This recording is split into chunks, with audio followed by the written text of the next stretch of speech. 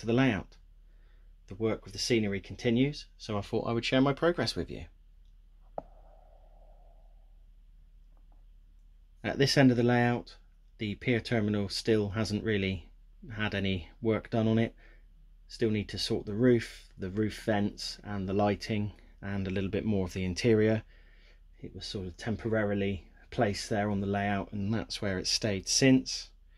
But in the meantime I have finished the crane, made a start on the water.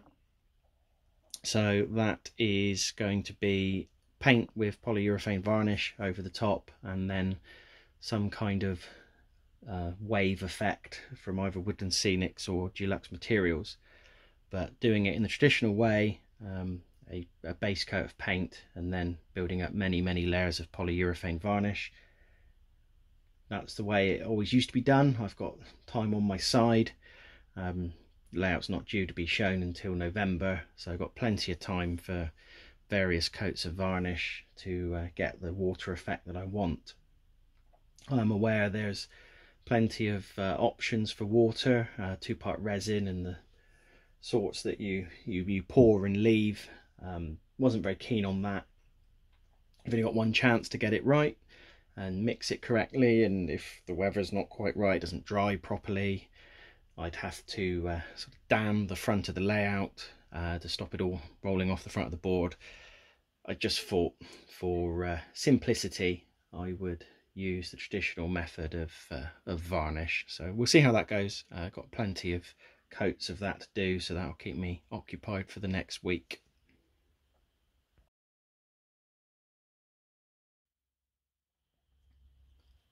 I've been having issues with this B&O boxcar. The wheel set was magnetic and it was getting itself caught on the uncoupling magnets, so I thought I would purchase myself a set of KD 33-inch wheels. Thought what could possibly go wrong. I fitted those and the car refuses to roll at all now. The wheels just drag and barely go round. So on closer inspection, the standard wheels that came from Exact Rail seem to have quite a narrow point, narrow pinpoint, and the KD replacement wheel sets seem to have a slightly larger sort of cone. I guess that's the NMRA 60-degree standard that they specify, and maybe Exact Rail don't follow that. So I have purchased myself a set of axle bearing reamers. These are from DCC Concepts. I know Micromark do their own, but that's quite expensive. No one in the UK seems to stock it, so that would be a job to get from America, and I thought I would try the slightly more cost-effective DCC Concepts version first. I did also look to see if I could find Barber S2 friction bearing 50-ton trucks as replacements, but it only seems that Exact Rail supply those. Whether or not they do a non-magnetic version now, not been able to find them in stock in the UK either. That sort of thing isn't very cost effective to get shipped across from the US, so we'll just try reaming them out first, and if that fails then I will need to look at replacement trucks. Right, I've had a go with the axle reamer. Seems to have made a slight improvement. The car doesn't roll particularly well, but at least the wheels go round now, which was better than what they were doing before. And it doesn't look like I'm going to need to put any more foam on the axle to put a bit of rolling resistance on it. No, it does seem to work okay, so we'll go with that for the time being. The spur off to the rest of the port area has been ballasted. Did that in the good old-fashioned traditional wet it down and then PVA through an eyedropper, just a mix of different ballasts to give a bit of variation. I also noticed that the glue had sort of sat on top of the sleepers and made them quite shiny, so I've been back over those with the paint pen. I finally made up my mind how I wanted the rails to look in the street. I've put them straight down the middle of the street and built the road up around them. So that's the setup that I've settled on. I also need to work out the order in which I like the buildings along the back of the layout. This is possibly the setup I'm going to go for. A newer building on the end of the row makes more sense to me, so I'm going to put that sort of slightly more modern style building at the end. Maybe some land was reclaimed and that was built, and then the sort of more original earlier architecture style buildings a little bit further up the street, bit older development. I've been swapping those two buildings around, can't decide which way I like them.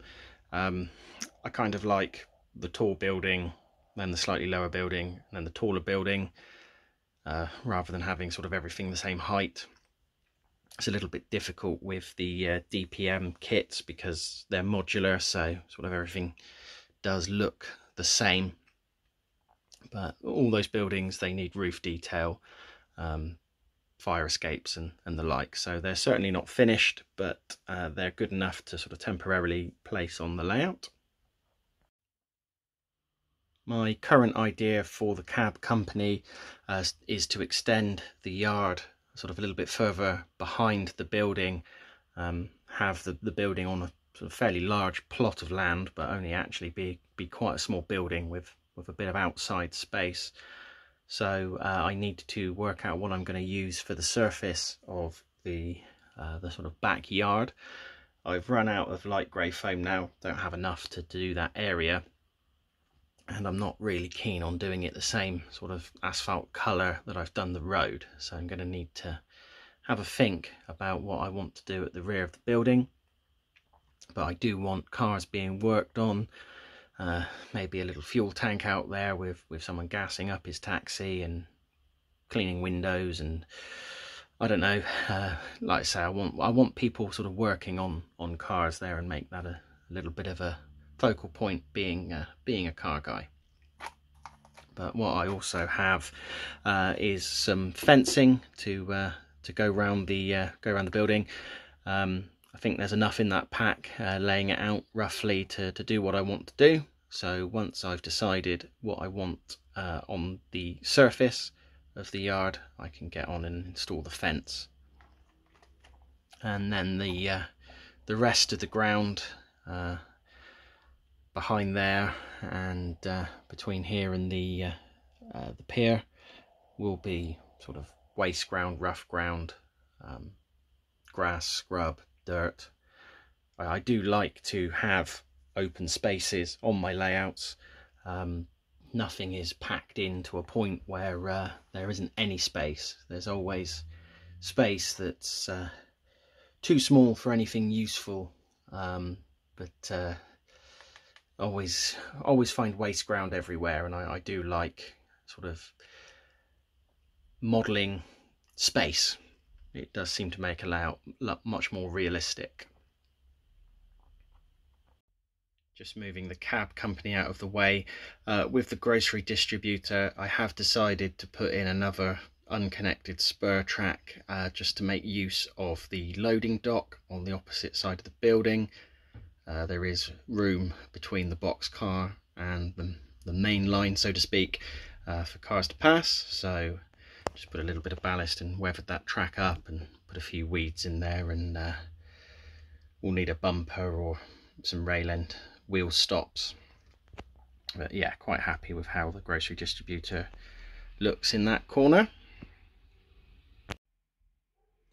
In preparation for the static grass, I've painted the bare ply, just a bit of brown poster paint just to make sure there's no bare wood showing through. And what I've also done is with some brown craft sand, just gone round the edges of anywhere there's going to be a grass area, just so I can thin the grass out towards the edge and have a bit of bare earth.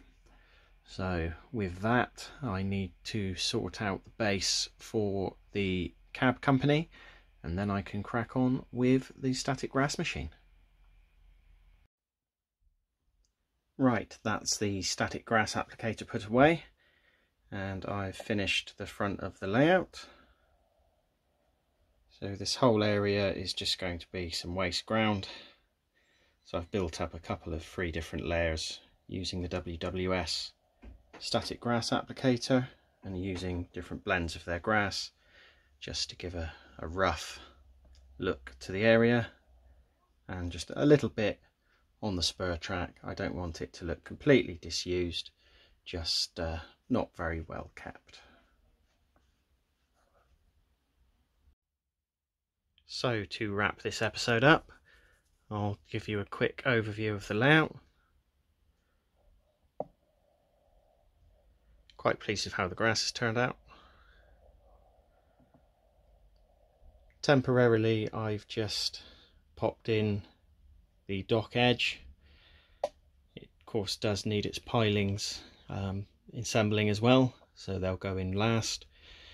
I will be doing another few coats of polyurethane varnish before I stick on a water effect from Woodland Scenics or Dulux Materials, some sort of ripple effect. The fenced in cab company, just put some figures in there just to see how it looks. So thanks for joining me, and I'll see you soon.